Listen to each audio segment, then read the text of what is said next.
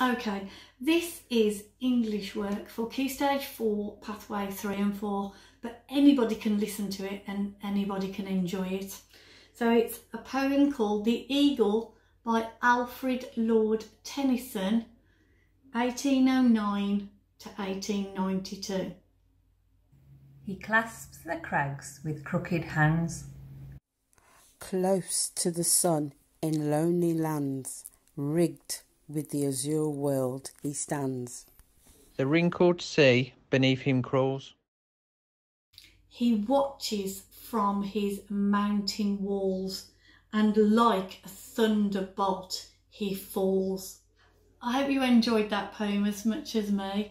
Enjoy looking at it on YouTube as well. It's lovely to hear lots of different voices reading lots of different poems.